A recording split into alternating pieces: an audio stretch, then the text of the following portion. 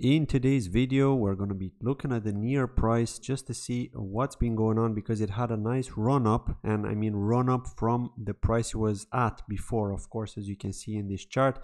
And then we'll talk a bit about the Ethereum Merge, which has happened earlier this morning, depending on your time zone. It might be nighttime for you, it might be early morning for you as well, or maybe evening. So we'll talk about that as well.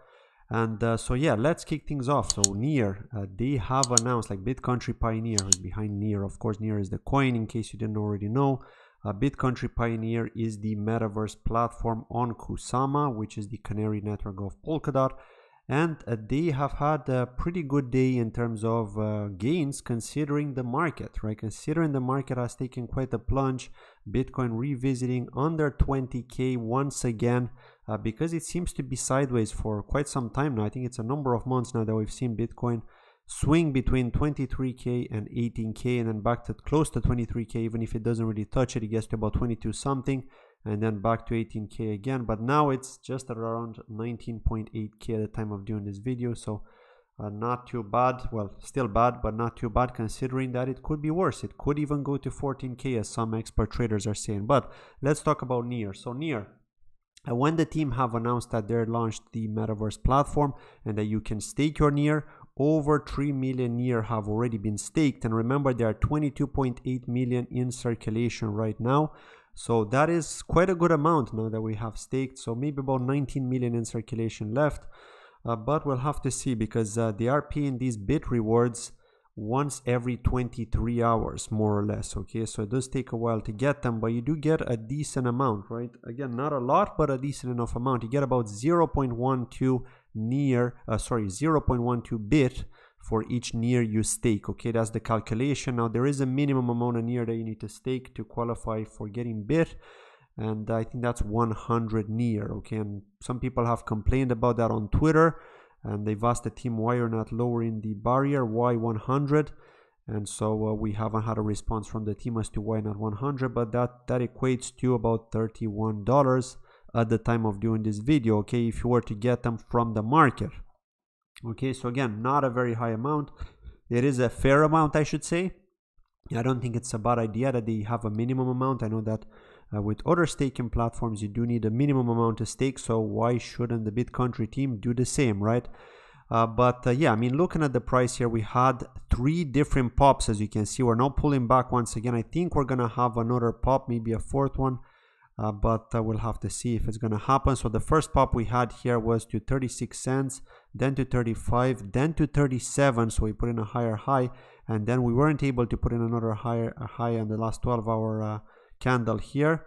It did go to 33.85, and so we'll have to see if on the next 12-hour candle it's going to maintain around this area, or if it's going to drop below and we're going to start a pullback because of the market conditions. It is a shame, because this was badly timed, but again, the team had no way of knowing that the market would pull back. But had this happened a number of days ago, before the market pulled back, it would have worked out nicely, because we actually went from 23 cents all the way up to 37 cents. So that is quite a percentage gain. It's like over 45% gain there, right? So over 50% gain, I should say. So, you know, it's very, very good, considering the market conditions and considering the effect this had. And this is, of course, assuming that you're fresh to this, right? For guys like me who have contributed to the crowd loan, it's not great, right? We are stuck right now.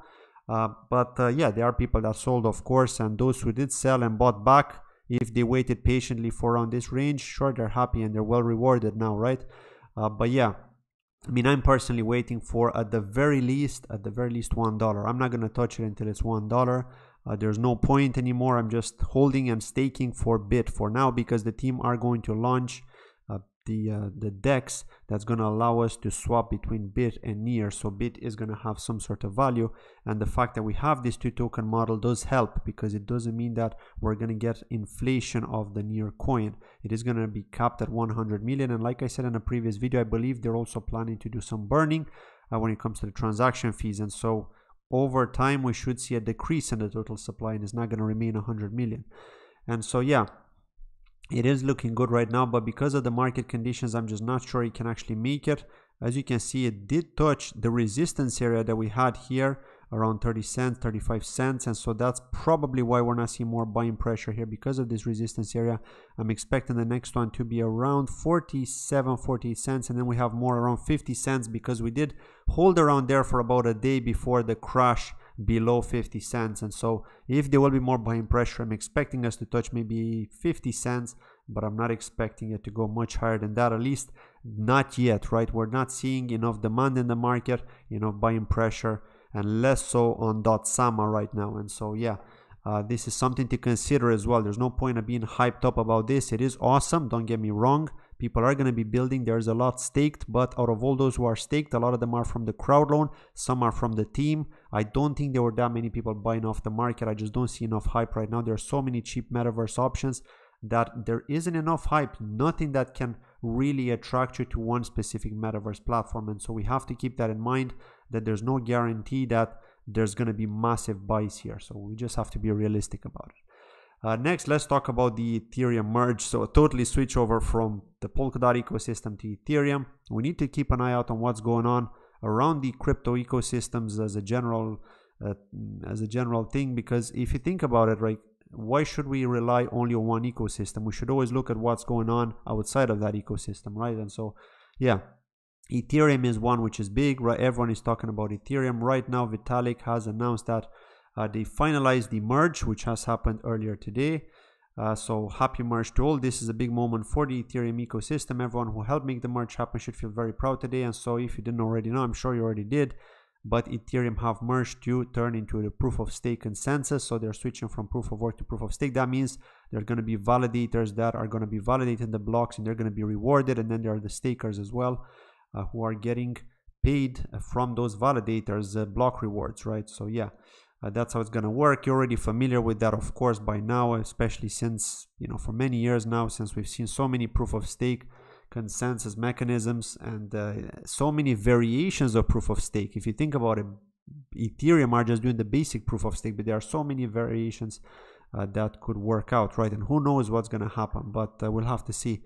One other thing that I want to talk about here is in relation to the payout, right? So what can you expect if you stake your ETH?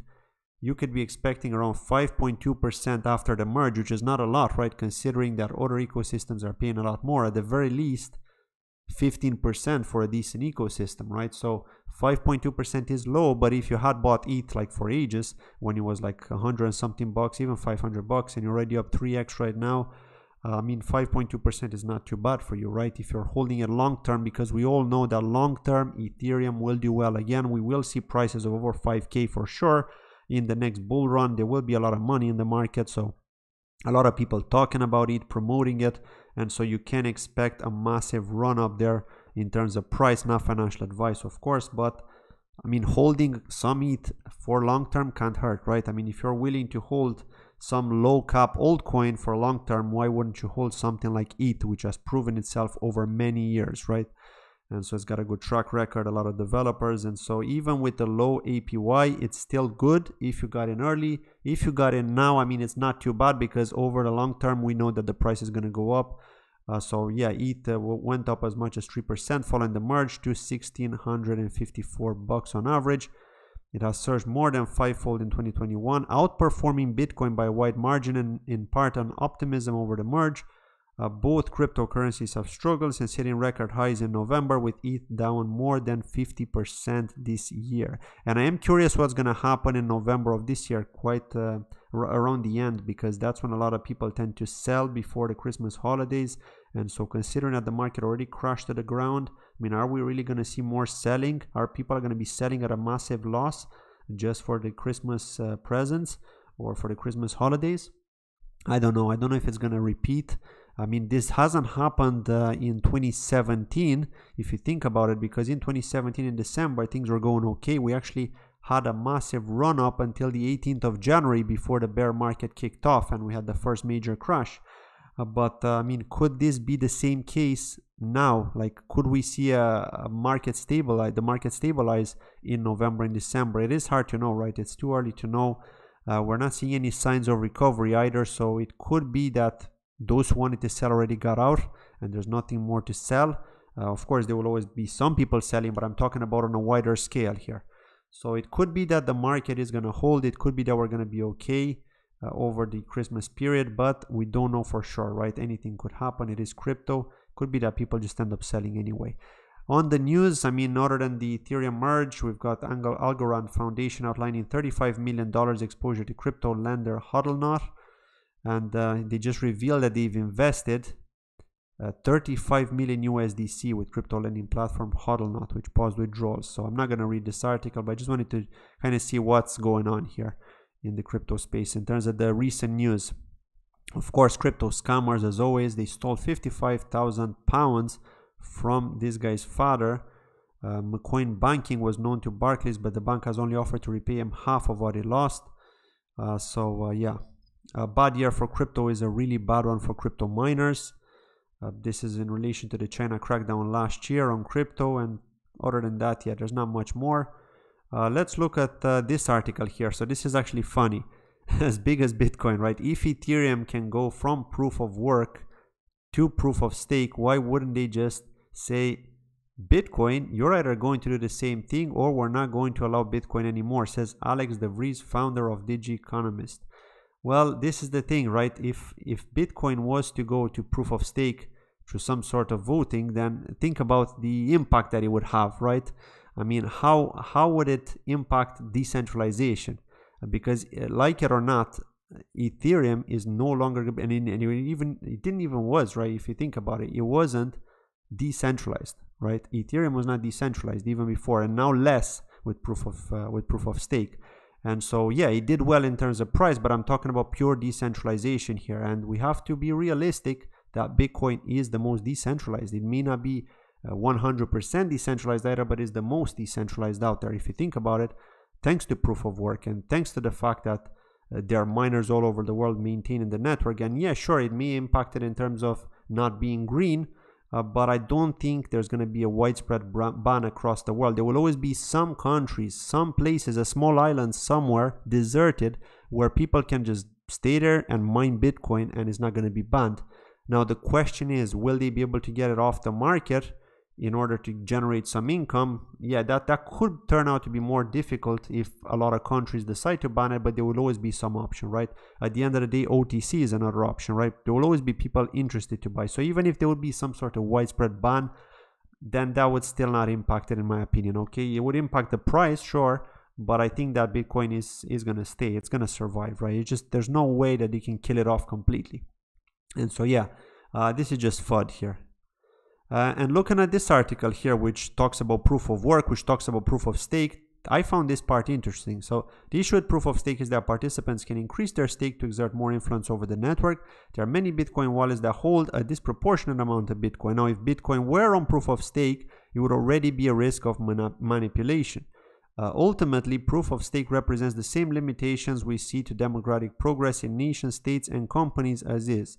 If Bitcoin were based on proof of stake, it would only perpetuate the issues it was created to solve. And so this is right here. This basically tells you that this is the impact that it would have, right? And we have to be realistic about the situation. We're not going to see Bitcoin switch to proof of stake. I don't think that's going to happen. I think it's going to remain proof of work. Bitcoin is the original thing, right? It's not going to change. And yeah, whoever likes it, whoever doesn't, but there will always be people that are maxis as well who only like Bitcoin and who don't want to hear about anything else, which I disagree with, because there is a lot of innovation in this space, proof of stake or not, centralized or not, there is innovation using blockchain technology, and I can see a potential in this. I can see a bright future in this. But just like with stocks, there will always be market cycles, and unfortunately people are down right now and have lost a lot of money.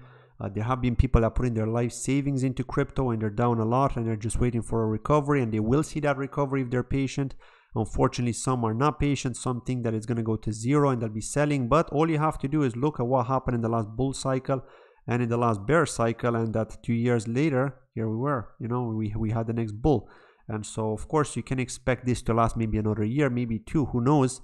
Maybe it could even end in December for all we know, and it could kick off then. But whenever it recovers, you can expect a lot of money to flow in. You can expect things to go well. As always, with every bull run, and perhaps it could take Bitcoin to higher highs. and we could see even different market conditions that we have seen in the last bull. But that doesn't mean we shouldn't take out our profits. We should always try and do that when we see the price go up a lot, especially, right? So yeah, just wanted to say that, just wanted to cover the latest news. Thank you for watching as always, and don't forget to hit the like if you enjoyed this video. It will help support this channel, and I'll see you in the next video. Bye bye.